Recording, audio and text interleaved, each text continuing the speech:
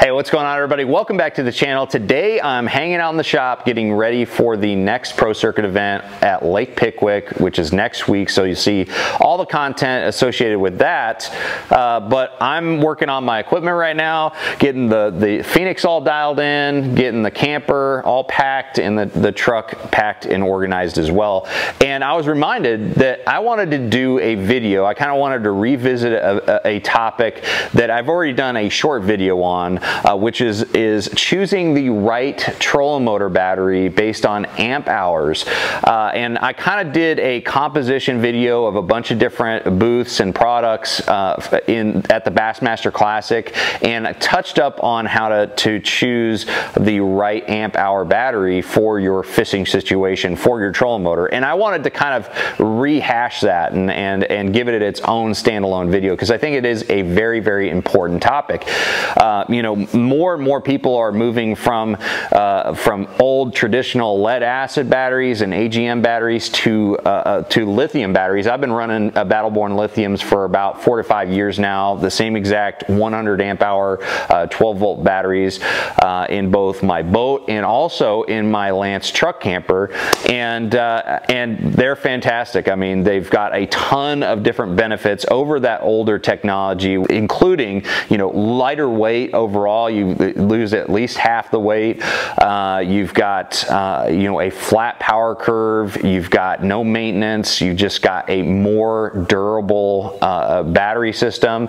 So there's a lot of reasons to switch over to lithium, but when you're making that jump, knowing which battery to choose is also going to be really important. And I need to preface all of this by saying that I'm not an expert when it comes to battery technology. I know enough, and I have a great relationship with Battleborn, and they kind of lead me through this technology, this new frontier, and so I highly suggest that you lean on them as well. So if you have any questions about Battleborn batteries or lithium technology, be sure to reach out to Battleborn, their crew at battlebornbatteries.com.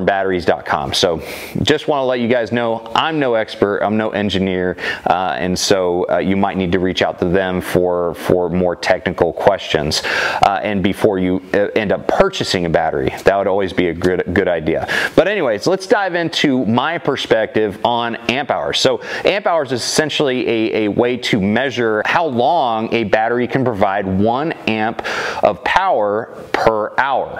And so this relates to how long a battery can be used in a day or you know, through several days before you're going to lose power.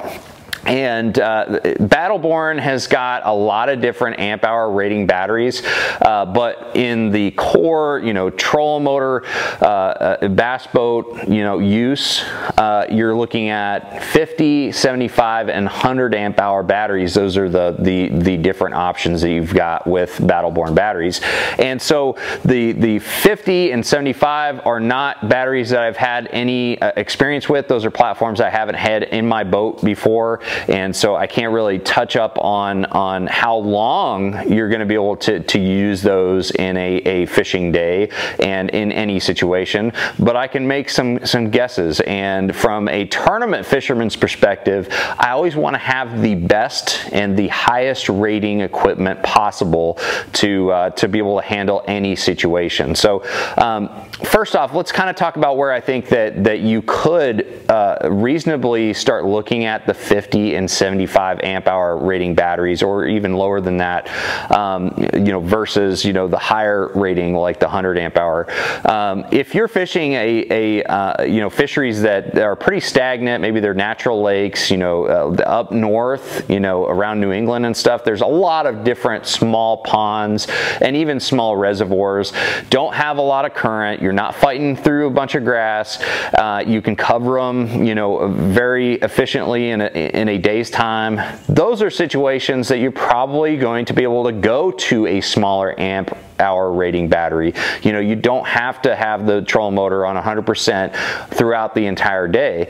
And and also the situations where you've got a smaller boat platform, you know, whether you're in a kayak or a smaller bass boat or smaller boat in general, and you're just not using the trolling motor near as much, that's when you can go to a smaller amp hour battery. But keep this in mind, for most fishermen who travel around to different types of fisheries, I would highly suggest a 100 amp hour battery like the one that I use, because we're fishing a lot of different fisheries that have different variables that you need to pay attention to.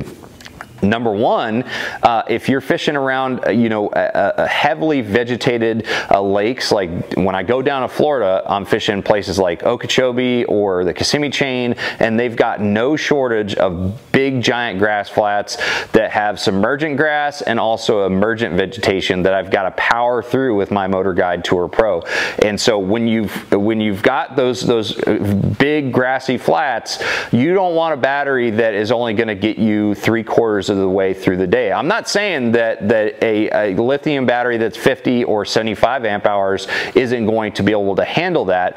I'm just not sure if it will. I know that with my 100 amp hour battery, I know that if I forget to plug it in or the breaker flips in the middle of the night, I'm still gonna have plenty of battery power for, you know, at least a good portion of the next day without any problem, because I've experienced that before. But I can't say the same thing with a 50 or 75. So under perfect conditions, a 50 or 75 probably would do just fine, even in, you know, heavy grass lakes or in current or sight fishing, like we're going to talk about in a minute. But you know, again, that's perfect situation. And how often does everything line up perfect in fishing? Not very often. So a lot of times you're gonna be met with those situations where the hotel, you know, plugs end up flipping a breaker. There's just too many people hooked up at the same time. I've had it happen at my house where my breaker kept on flipping throughout the night. And so you've got to, as unlikely or unpredictable as that may be, it's a factor you still need to think about. So grass fishing, I definitely highly suggest the higher amp hour rating. Another situation where you're going to be leaning on that trolling motor real hard and keeping it at 100% or at least close to 100% all day is high current fisheries.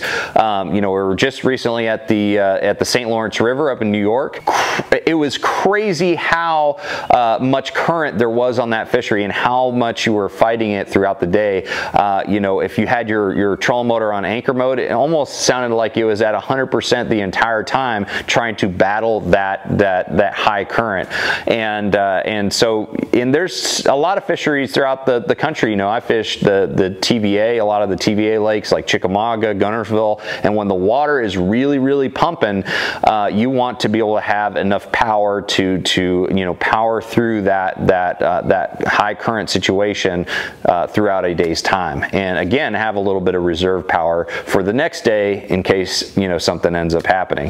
And then finally, you know, another situation that just pops out at me where a high amp hour rating battery is going to be the best choice is if you like sight fishing. Even if you're on one of those stagnant fisheries, you don't have any wind current, you don't have a very strong current, or you don't even have grass.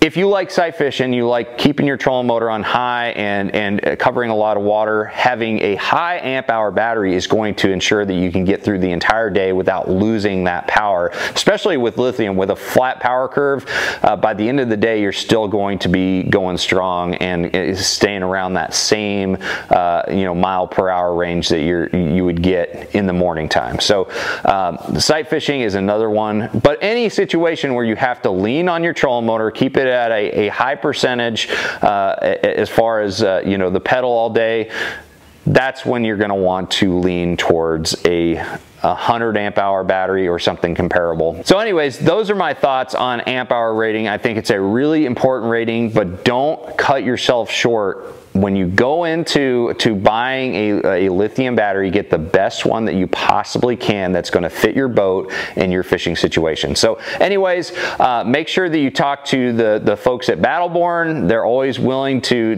talk you through any of the questions you have, so visit battlebornbatteries.com. And yeah, if you have any questions or concerns or comments, drop a comment below, and I'm going to see you guys out on the water. Thank you guys for watching.